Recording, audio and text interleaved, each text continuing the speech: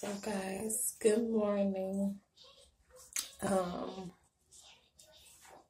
Almost new. I'm a little dry.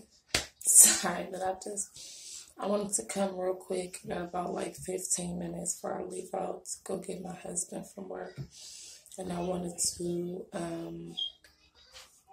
just elaborate a little bit more on what is the age of Aquarius really.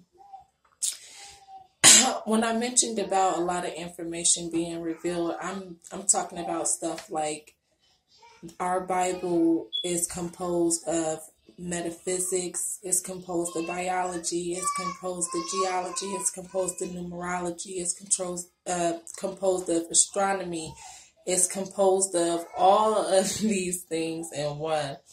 And this is what I'd like to say, that the Most High is like a master. He play on words. Like, and I do music, so when you rap, you kind of play on words, and you can make one word or one reference mean two or more things.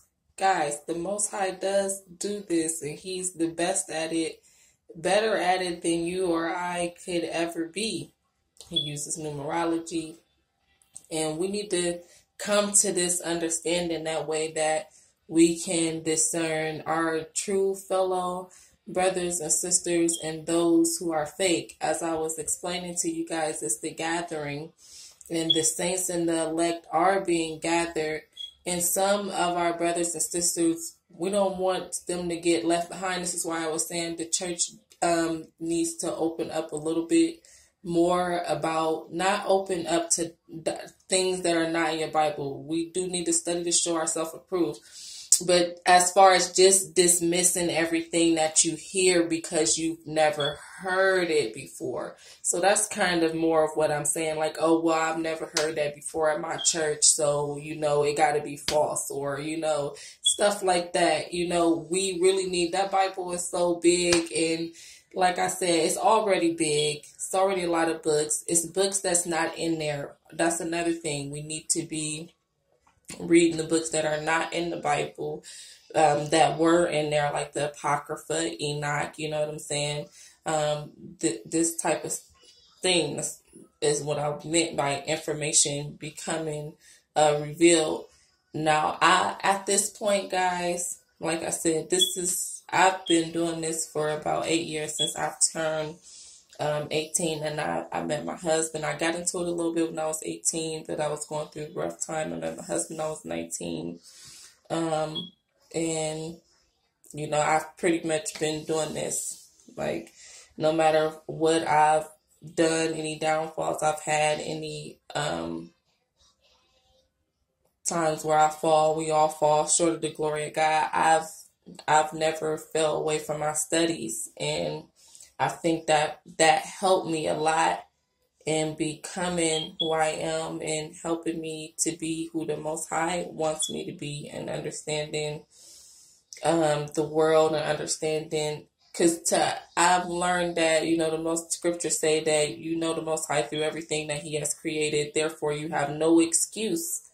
So that means that we are here using this experience to know the Most High and know him through the things that he created. And this is why I explained that the female is, that the Holy Spirit is female.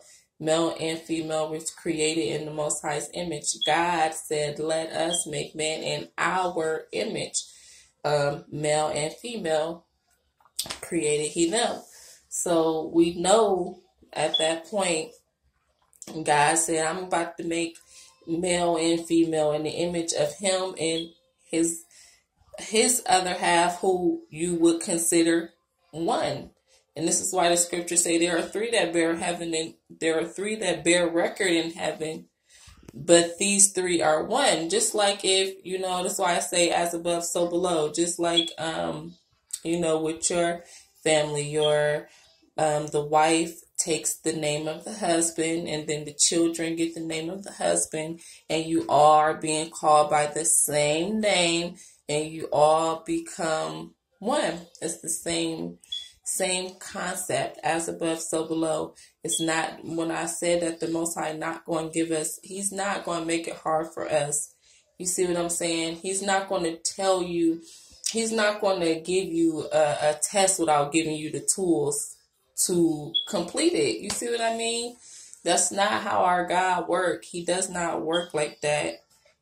He has given you all the tools and everything that you need to know him, to know life, and to know your journey and what we are really here to experience, and also how to experience in the right way. And how I always say it's only really,